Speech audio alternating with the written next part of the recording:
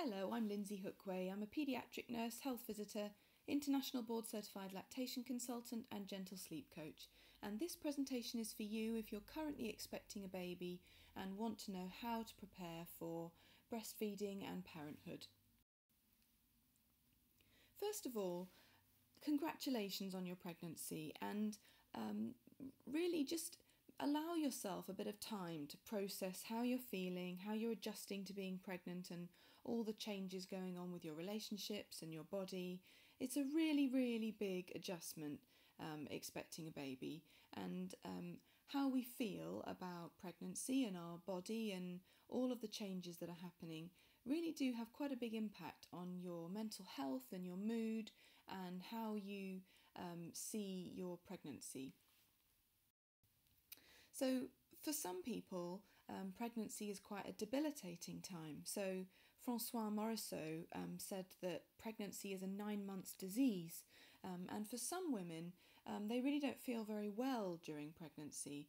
So they may be troubled by morning sickness or all-day sickness for some people. They may be bothered by immobility. Personally, I suffered from severe pelvic girdle pain, or SPD, as it's often known, and was on crutches for 6 months of both of my pregnancies. So I can kind of relate to that idea that pregnancy is quite a disabling time. And yet for other women, it's a time where they feel quite free and they feel very feminine. The female form is often celebrated in art form.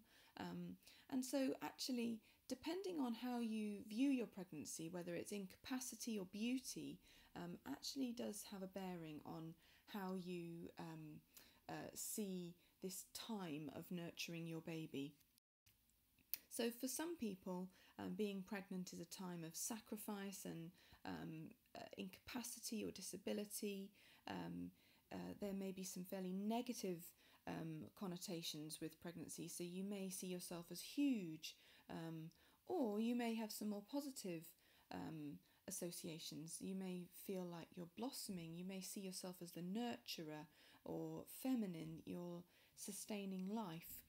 You may identify with being a mother even now. And those are all really good things, and it's really, really important to hang on to the positives, because actually if you have too negative an association with being pregnant and your changing body, then actually that can have a bearing on how you begin to see this season of pregnancy and potentially your unborn baby as well. But it is fair to say that expecting a baby does force some changes, and for everybody, whenever we gain something, we also lose something, and it is important to just acknowledge that actually you do lose some independence when you have a baby. You do lose a bit of freedom. For some women, it can trigger some memories of our own childhood. It may make you feel quite vulnerable because you may be dependent on a partner for your financial stability, and those things can be really difficult, and so it's important to just be patient with yourself and give yourself time and space to process how you feel about all of this. And certainly there are some really positive things about expecting a baby. Never again will you be this loved and adored as you will be by your new baby. You'll see your partner in a new way.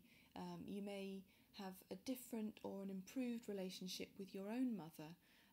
And you are welcomed into a worldwide club of mothers, which is hard to beat.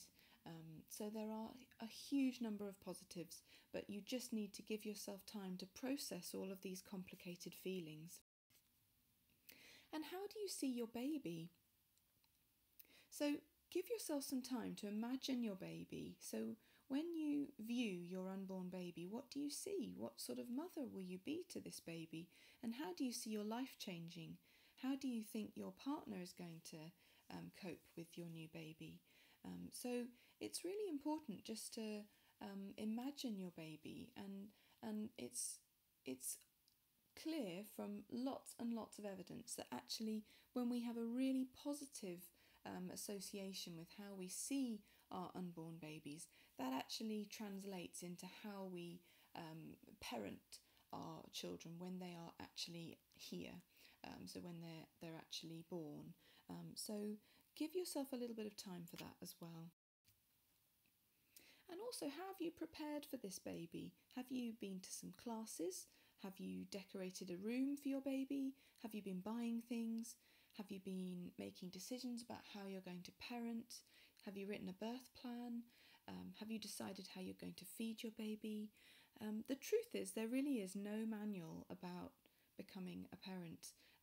There is no single one right way of parenting, and you are the best person to decide how to parent your baby.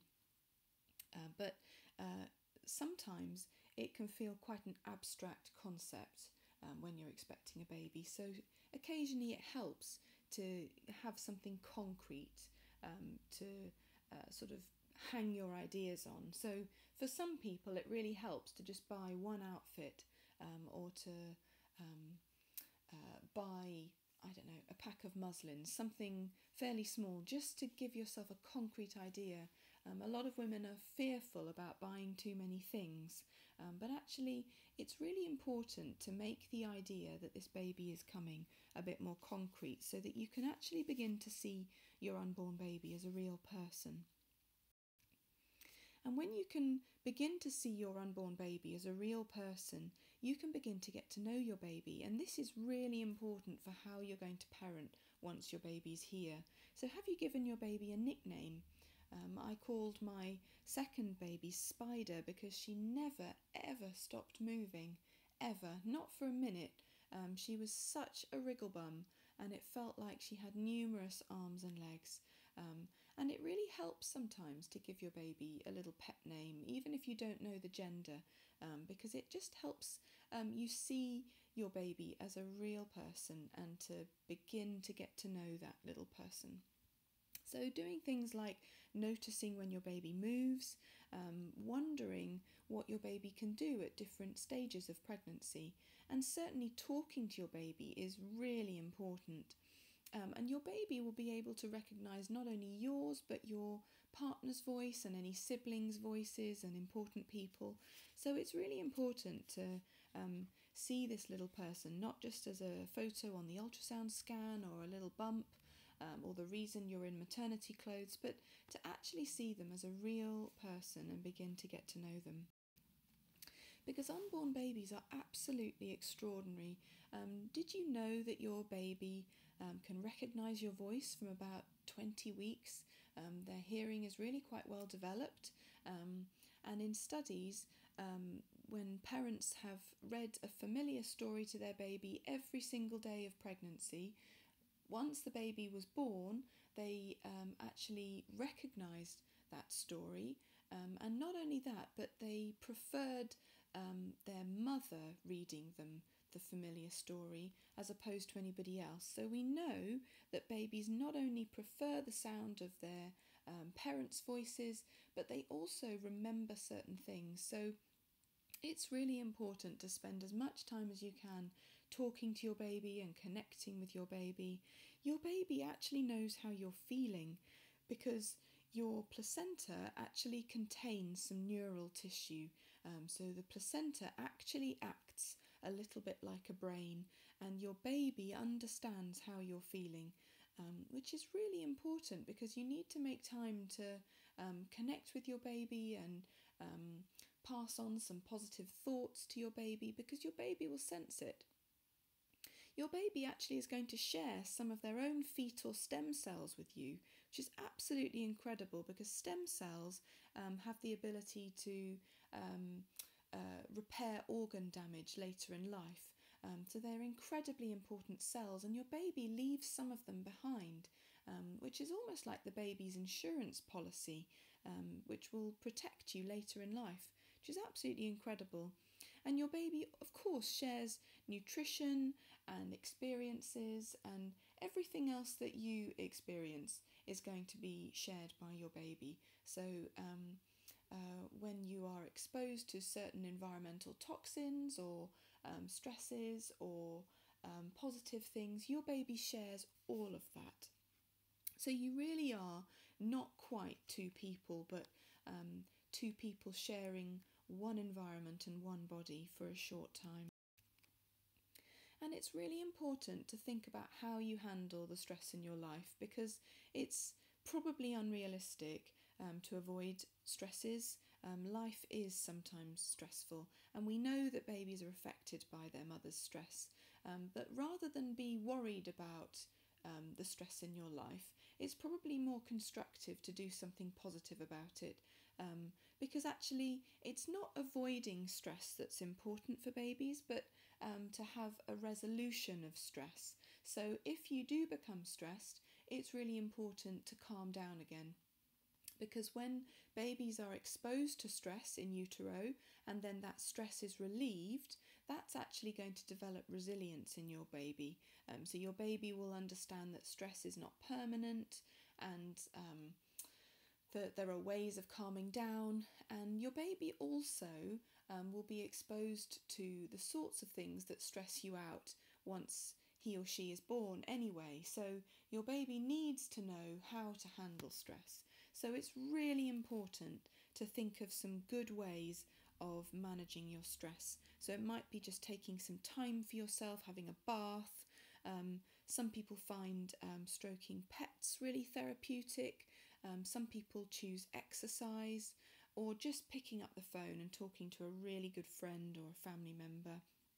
But however you do it, even if you've had a really stressful day, just take a few moments every day just to sit down, take some deep breaths, stroke your bump, and just say, wow, baby, that was a really, really bad day, but it's okay. We're going to be fine. And mummy is here, mummy's going to sort this out, and we'll be okay. Because actually your baby needs to know that you can calm him or her down. And it's really important, this bond that you develop with your baby before he or she is even born is incredibly important, because actually you became a mother as soon as you knew you were expecting. And bonding with your baby now helps you to be more in tune with your baby once they're here. When you get to know your baby's character and movements, that helps you to be more responsive after the birth. And this is really, really easy to do, because actually a lot of your baby's personality is congenital. So that means that there are certain personality traits that are actually present before your baby's even born.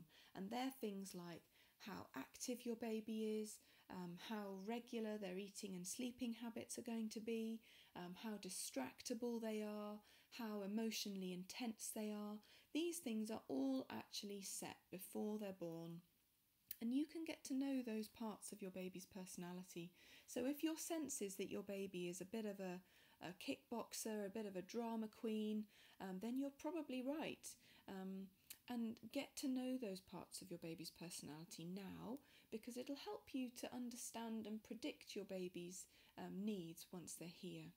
And of course, thinking about feeding is a key part of preparing to be a parent.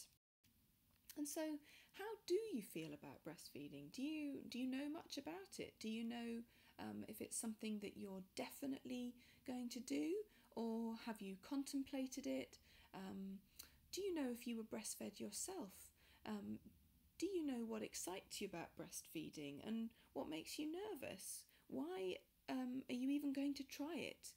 And I often ask parents how committed they feel to breastfeeding, because that helps you think about the barriers that you might be experiencing. And if you know what the barriers are, you might be able to think of some ways of overcoming those barriers. So, on a scale of 1 to 10, how motivated do you feel about breastfeeding? So just in your head, think about the number that you feel like you could realistically give yourself. And the question I want to ask you is, what would it take to get that number up a little bit higher? So if you gave that number of 6, for example, what would it take to make it a 7 or an 8? Because the truth is, there are going to be some problems and challenges, problems and challenges are just part of normal life, and it's really, really important that we have a realistic expectation of how the breastfeeding journey is going to go. And if you're motivated and committed towards breastfeeding, then you'll be more likely to overcome those barriers. So if you think now about what is it that stops you giving a higher number, what particular challenge is it? So are you worried about sore nipples, for example? Have you heard from friends that they've struggled with their milk supply? Are you worrying about breastfeeding in public? Are you concerned about going back to work and how you're going to manage? Are you bothered about lack of sleep? So have a think, what is the barrier?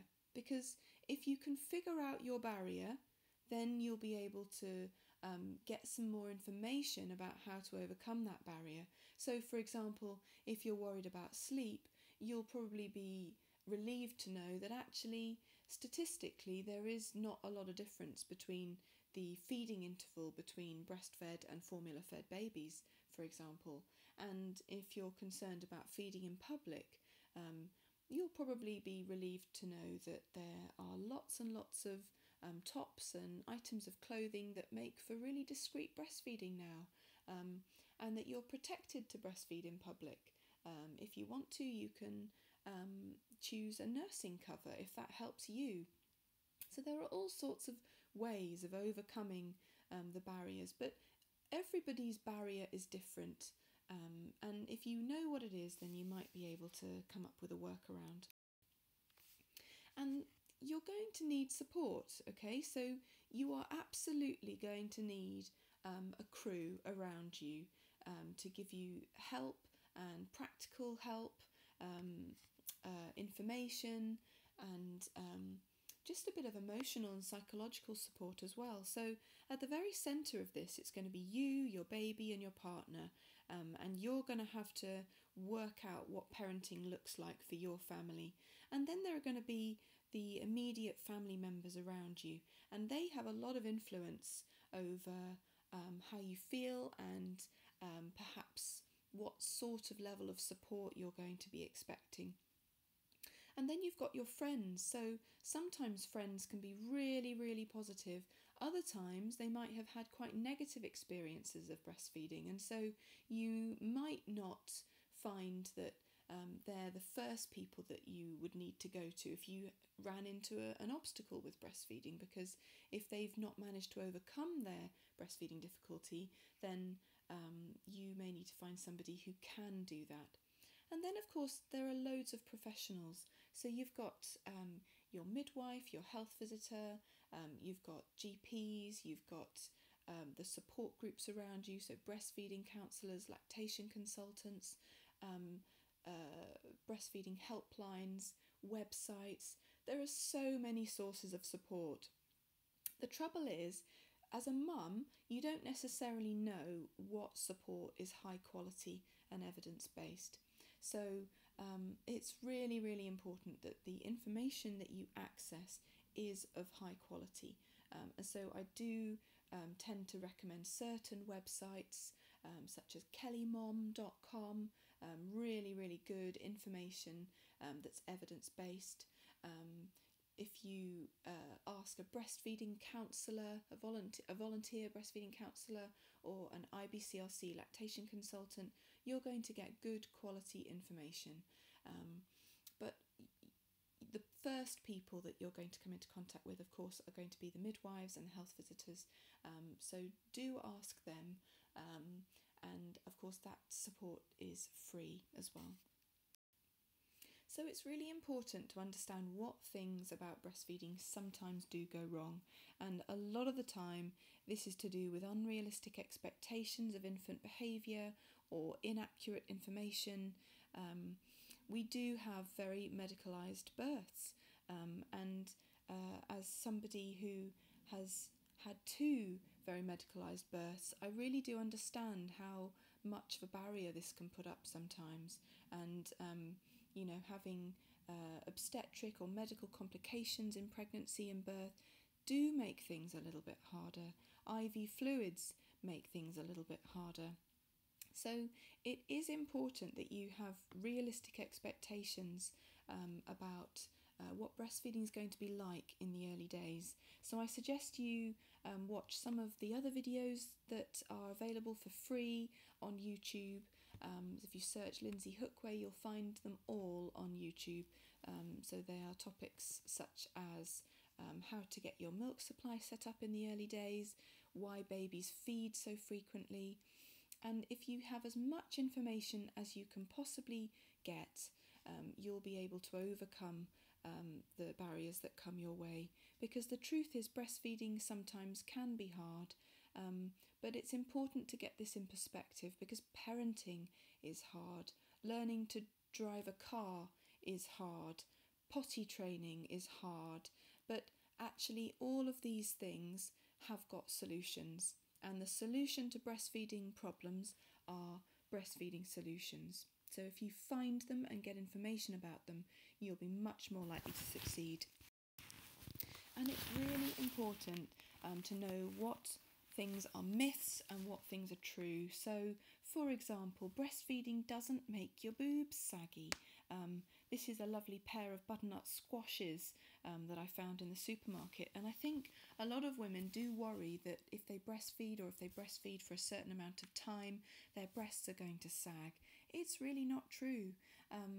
And being a mother is hard work regardless of how you feed your baby. So there's no evidence that formula feeding or breastfeeding mothers have any less experience of tiredness, especially in the early days. And breastfeeding is natural, but it's still a learnt skill. There are lots and lots of women who really have to work at it. And the other myth that does abound is that you need to eat certain foods. You really don't. You don't need to eat or drink anything in particular to make a really good quality milk supply for your baby. Having said that, it is a good idea to eat well, but that's only because it's a good idea to eat well because you're a human. So like everybody else on the planet, you should aim for a healthy diet, a rainbow diet, with lots of water. But it really doesn't have an awful lot of, it doesn't have a lot to do with breastfeeding. It's more to do with just being healthy. And if you know as much as you can possibly know, you're going to be able to set yourself up for success. So be informed, understand where you're going to be able to get that support from early, and you need to prioritise feeding. So in the early days, the most important thing is to feed early, often and frequently and effectively. And if something is not going well, then get help as soon as you possibly can. Spend as much time with your baby in skin-to-skin contact as you can, and keep your baby really, really close, regardless of the type of delivery you had. Keep your baby as close to you as you can, and just enjoy your baby. Enjoy those little milky sweet smiles and sleepy baby cuddles, because your baby will never be this tiny and this soft ever again. So just really invest in this time and prioritise the feeding. It can be hard, it is exhausting, but you will be okay. So I wish you all the luck in the world, and don't forget, if you run into problems, get help early from somebody who is skilled in supporting breastfeeding. Enjoy the rest of your pregnancy, and good luck with your baby. Thanks for watching.